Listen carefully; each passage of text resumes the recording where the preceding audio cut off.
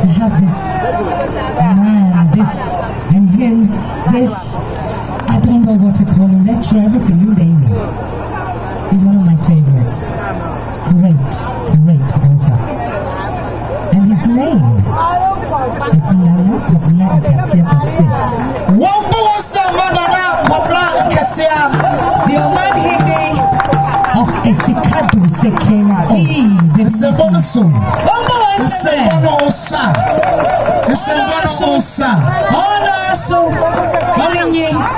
The first ever chair of Asaba.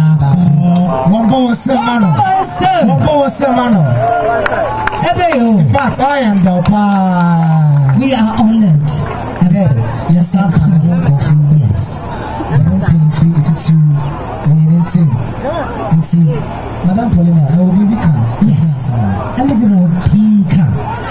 No people are going to share this with all of you. Now, I am going to read from An African Culture and Governance and Development, the Ghana Paradigm, written by Nketsia the Fifth. The passage is about the Gandhi inspired silver called positive action. This was a railway strike in Sekendi leading towards the Ghana struggle for independence. To deny or belittle the greatness of positive action. Thank you. What's up? What's in America now?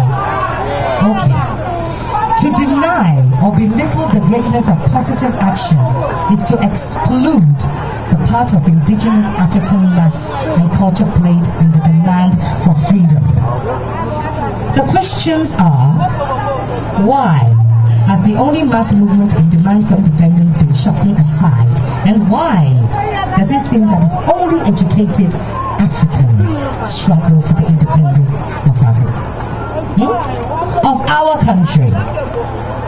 If you would like to learn more about this, please go to the registry table in front of Jackson Lodge. I can show you to get the information.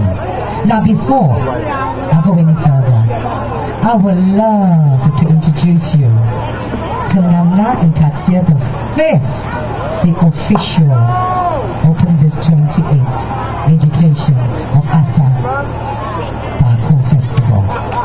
But please hold on and let's call